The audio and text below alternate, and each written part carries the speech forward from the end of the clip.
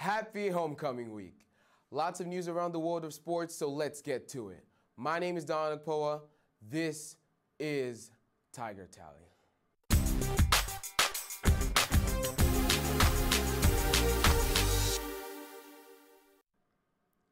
The Green Game is an opportunity to inform fans of their responsibilities on game day in regards to keep campus clean, reduce waste, and recycle.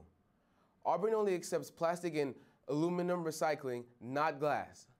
Putting glass bottles in the recycling bins hurts the recycling effort. The Green Game will feature on-field recognition of the Spirit of Sustainability Award recipients, giveaways to promote recycling not only on game day, but also at the local, regional, and state levels. The Toomer's Oaks were flourishing and rolled as Auburn football beat LSU, sadly shortly after midnight. Joshin Wiest set one of the Oaks on fire. Wiest was arrested shortly after on the charge of harming a vulnerable object, although the extent of the damage is unclear. For now, the beloved oak is still standing tall. On Saturday, the equestrian team was presented with their national championship rings. The team received their rings at Saturday football games. Up next, we'll jump into the realm of Auburn sports. You're watching Tiger Tally on Eagle Eye TV, Channel 6.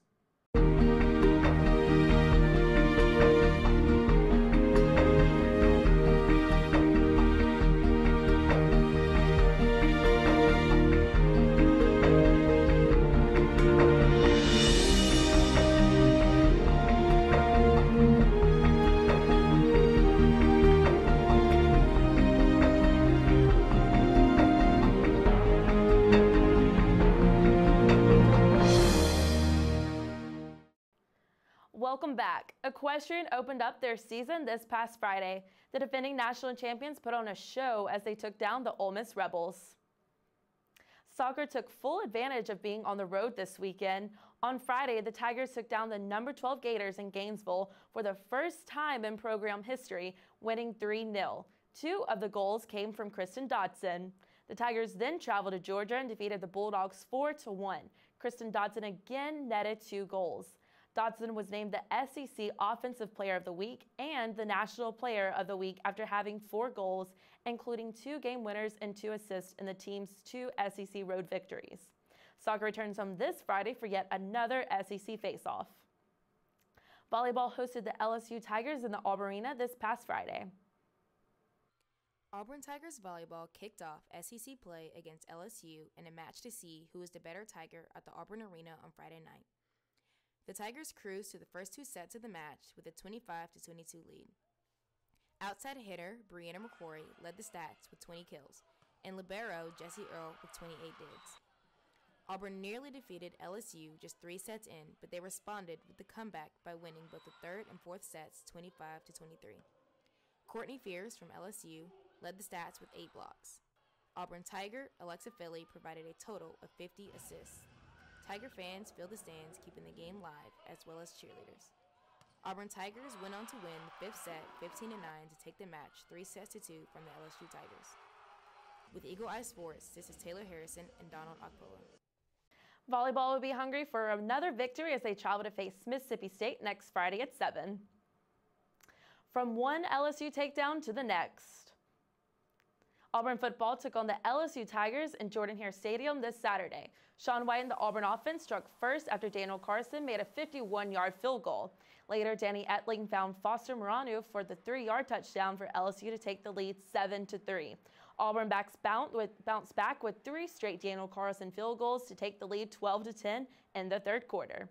LSU took the lead after a field goal, but Daniel Carson stepped up to the occasion again with 2 field goals in the 4th quarter to take the lead 18-13. On LSU's last drive, Danny Etling and the Tigers drove down to the field to the Auburn 10. On 4th and 6, the LSU offense hurried to the line to get the playoff in time. LSU snapped the ball and threw it for a touchdown and then back of the end zone for the win. Or so they thought. After review, the offense did not get the playoff in time, and Auburn came away with the win. The win brings Auburn to 2-2 for the season and drops LSU from the AP Top 25. In response to the loss, LSU fired head coach Les Miles and offensive coordinator Cam Cameron. Auburn's next game will be at home against Louisiana Monroe for homecoming. Kickoff is at 2:30. We'll be right back with what's going on in the professional sports world when we return. You're watching Tiger Tally on Eagle Eye TV, Channel 6. So, I just moved in with this family, and it's embarrassing. The little one, he likes to go outside and crawl around in the giant litter box. I don't know what he's doing. I mean, I was born and I knew how to use the litter box. Look at that. That's disgusting. Oh, poop already. You're making me nervous. Oh, okay, I can't look at this anymore. I really hope he grows out of this, for his sake. Welcome back to Tiger Tally. My name is Erica Justiniano. As we approach the final weekend of the MLB regular season, we say goodbye to the beloved Turner Field.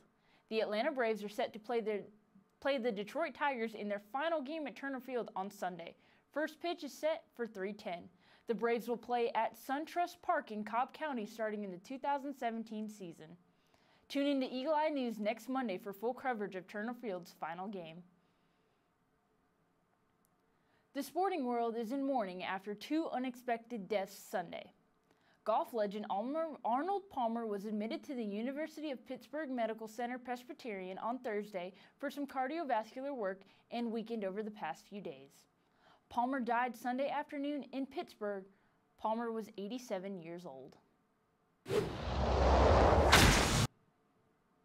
The Miami Marlins ace pitcher Jose Fernandez died in a boating accident early Sunday off South Beach in Miami.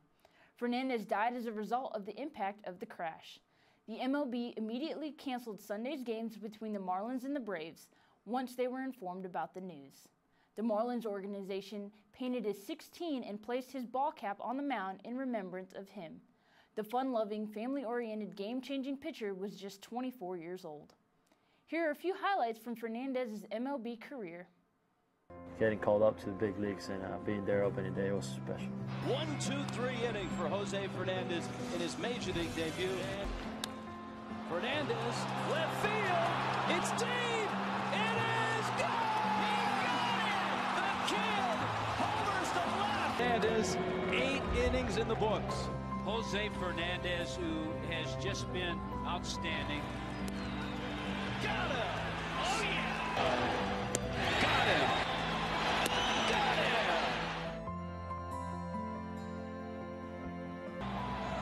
Blessed to have my teammates, that trust me and that believe in me and the work that we put in as a team. And I'm just glad that I have them there behind me and they believe in me.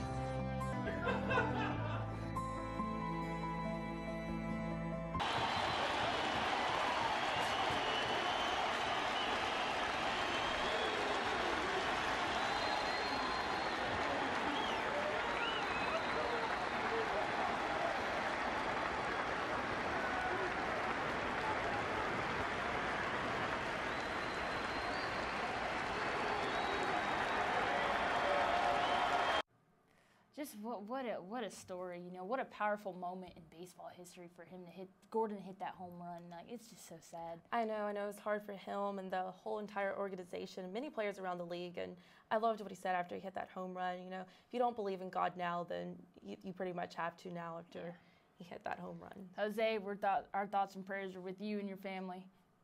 Rest easy, buddy. Up next, we'll see what's going on in our Fantasy Football League. This is Tiger Tally on Eagle Eye TV, Channel 6. Gosh, Darlene, it sure is amazing how much we have in common. I know, Larry. We both love three-car pileups. We both were built in Buffalo. And we both know wearing safety belts helps save thousands of lives. Yeah, this is fascinating. Don't mind Vince. He's getting over a bad breakup. I know. Janet's picking up the pieces, too. They're in here. I wish they understood it's all worth it to get people to buckle up. Hey, lacerated lovebirds, I sense a major crush. You could learn a lot from a dummy. Buckle your safety belt. Talk about head over heels. An expected win, an unexpected win, and a win that came in the last minute. I'm your host, Meredith Brito, and this is the Fantasy Football Blitz on Tiger Tally.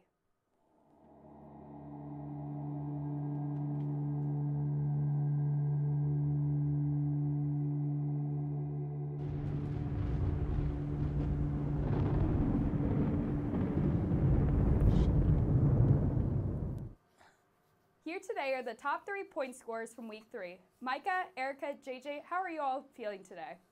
Doing well, can't complain. Yeah, no, I'm doing good. Nice clutch win for me. It's a beautiful day. Fall is here. Love football. Great time to be alive. What is losing?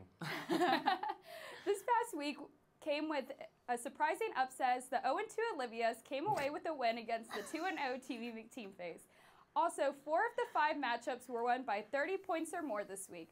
The week 3 winners were me, JJ, Erica, Olivia, and Micah, who again led the league for the second time with a score of 144.46. The only remaining undefeated team is Micah's. Micah, how has your team been so consistent this season? I would say the key is to not look at what your projected points are every week. You got to play who you think is the best matchup. And I got a lot of rookies on the team that are surprising this year, Todd Gurley and Ezekiel Elliott. And so those two have really been my workhorses. They're projected like 6 points every week. For some weird reason, they give me about 15. So can't complain. This week will be our 4th week of fantasy football. Matchups this week will include the Deckers versus Teenage Mutant Ninja Bortles. It's On Like Gronky Kong versus Ed'll Me Long Time. One Last Shiva Blast versus Honey Bunches of Oats. And the best team against the Olivias. With week 3 under our team's belt, how do you all see the rest of the season going? I mean, for me personally, I think it's still, it's only been 3 weeks. It's still very early. NFL teams are still trying to figure out who they are, who their go-to players are going to be. So I think we're all still in it. Only 3 weeks. It's nothing to worry about. Yeah, a lot of my players have been not scoring. My #1 draft pick, Antonio Brown, had an awful week in week 2. So, hopefully, he'll get it together. The Steelers are definitely coming as one team. The New England Patriots, they're my defense. They're a lot of my offense. And I have Tom Brady sitting on that bench until week 5. So he's going to be coming in really clutch for me for the rest of the season. I've had a year where I started off 0-6, and then I went on to win the championship. So it's literally it's never too late. But I do want to say a special thank you to the Olivias for drafting Adrian Peterson right before me, for saving me from myself, to allow me for this season. Definitely. Tonight we have an AFC matchup with the Miami Dolphins traveling to face the Cincinnati Bengals. Who do you all have in the game tonight? I'll take the Bengals. I'll take this one first. I think that Cincinnati's just a lot better football team than Miami is. I don't think it's going to be that competitive of a game. No, I don't think it's going to be that competitive. Andy Dalton is just going to run all over him with A.J. Green. That's a tough one. I do like Tannehill. I'm probably one of the few people that actually enjoys watching Ryan Tannehill play. I think he's going to be a good quarterback. I think he's still growing. He's still going through a lot of growing pains. But it's hard to pick against the Red Rifle. Andy Dalton is a good guy. So we'll go with Cincinnati. I usually like to try and be the person that is the outcast of the group and go with the other team on the Thursday night game. But I just haven't seen enough out of the Dolphins this year yet to gain my confidence and give them the win tonight. Let's move on to college football. Number 7 Stanford will be traveling to number 10 Washington. The spread is in favor of Washington with 3.5 points. Who do y'all have in this game? I've got Stanford. I think that Christian McCaffrey is just too dynamic of a playmaker. Washington really struggled last week with Arizona, and Stanford hasn't shown any signs of struggling so far this season. I like the Cardinal. Yeah, I'm definitely going to have to agree with you there. Stanford just looks like a pounding team. They're not really letting up in any of their contests. They're not really struggling where it is. As he said, Arizona gave Washington a scare last week, but Stanford, I got them over the Huskies. I think the only reason Washington's favored in this game is because it is a home game. Right. When you have, and you said it, JJ, when you have Christian McCaffrey in the backfield, everyone knows every single week that this guy is going to be getting the football, and no one can stop him yet. So what makes me think this week's going to be any different? I don't. Cardinals. Absolutely. Next, we have number 8 Wisconsin traveling to number 4 Michigan. The spread is in favor of Michigan with 10 points. Who do y'all have in this game? This is a really big game in the Big Ten. Last week, Wisconsin with another tough test. I didn't think they would be able to beat Michigan State, but they did. Again, I'm going to pick against them. I like Michigan to protect home or turf there at the Big House. Yeah, I just Michigan at home. I can't pick Wisconsin. I can't go against the Wolverines. I'm going to have to go with Michigan. They're just too strong at home in that environment. Wisconsin's going to have a tough time moving the ball. Last week on this show, I picked Michigan State over Wisconsin. I was saying that Michigan State wasn't getting the respect they deserved. And then they went out there and laid an absolute goose egg. Yeah. But Wisconsin going for the win of the entire state of Michigan, I'm a Minnesota boy. I can never pick Wisconsin, and I wish I was wearing khakis right now, but I'm not. I'm going Harbaugh and the Wolverines. And it's the big house. I mean, come Absolutely. on. It is. Next, we have a matchup that could potentially determine the SEC East. Number 11, Tennessee, will be traveling to number 25, UGA. The spread is in favor of Tennessee with 3.5 points. Who do y'all have in this game? You know, this is the first true road game for Tennessee. The one game against Virginia Tech was at Bristol Motor Speedway, so it's going to be an adjustment for them. And Tennessee's a team that has struggled out the gates, but they really found a rhythm in the second half. And this is a team that what you notice already is that when they're faced with adversity, they know how to bounce back. And for that reason, I think Tennessee wins this football game. You know, I'm actually going to go with the Georgia Bulldogs in this one. It's at home. They're always competitive when they play Tennessee. Tennessee, yes, they did have a strong second half versus Florida last week, but that first half showed a lot of what they're about when it comes to this game. In Georgia, you're not going to get away with that. There's a big difference between playing in Athens versus playing in Knoxville versus the Gators. So it's going to be a whole different environment than being at home. They have to play 4 quarters. They just can't play 2 quarters. I got the Georgia Bulldogs winning. See, I talked about this with JJ earlier in the week. If we could somehow find a way to combine Tennessee of last year and Tennessee of this year, then you'd have a team that could play a complete game, and it'd be scary. Because the potential on that football team is infinite. I mean, every year it's Tennessee. They're back. Yeah. This is going to be good Tennessee football again. And then they only play a half of football. But the scary part is no matter how big of a hole they dig themselves into in the first half, they always seem to dig themselves out of it in the second half this year. So I'm going to take Tennessee. Big game for Coach Smart. This is why they brought Georgia brought him in, was to win big games. Had a big game on the road last week, didn't go so well. So you got to protect your home field if you're Coach Smart. Exactly. You got to. Definitely. Exactly. Next, we have UNC traveling to number 12, Florida State. The spread is predicted for Florida State to win by at least 10.5 points. Do y'all see UNC coming away with an upset? Not at all. I think Florida State wins this football game. I think they're going to be able to protect home turf like we had talked about. Dalvin Cook, how are you going to stop him? You think a Gene Chizik defense can't stop him? Come on. This is Auburn. It's a big week for him. You know, he's a Duke fan back up. You know, he's a Duke fan. He can't pull for UNC at all. But no, I agree. Florida State just looks too dominant. UNC did have a strong showing versus UGA in that opening game, but I just think Florida State, you know, they're playing good football. I'm going to go with them. I'm going to go with Florida State as well. I just don't see UNC going into Doak and coming out with a win. No. Sorry, Mom. I'm sorry. Sorry, Mom. Next, we have one of the hottest offenses in college football right now, Louisville, traveling to number 5 Clemson to face their defense. Who do y'all have in this matchup? Oh, man. It's going to be a fun one. Absolutely. Yeah, it's going to be good. This is what college football is all about, these primetime games. Early in the season, we have 2 Heisman hopeful quarterbacks right now, and Lamar Jackson, Deshaun Watson. I like Clemson at home. I think that Clemson has not really played up to their potential, but there's so many weapons that they have on offense. Louisville, you have Lamar Jackson, but other guys are going to have to step up and start making plays for him because Clemson's not these teams that Louisville's been playing. And for that reason, I think Clemson has what it takes. They know how to play in these type games, and I think Clemson wins. You know, I'm going to go with Louisville based on the pure fact that they just embarrassed Florida State. Yes, it is a road game for them. Yes, it's Clemson at home in their Death Valley. But I'm going to have to pick Louisville. I think Lamar Jackson is just playing out of his mind. Yeah, okay, a couple people are going to have to step up. But I just don't think that Clemson, yes, they're getting better every week, but they're not playing at the caliber that they should be playing at. As much as the preseason boasted, we thought Clemson was going to be the greatest team this year. No, Louisville is shining. Louisville is strong. I'm going with Louisville on the road.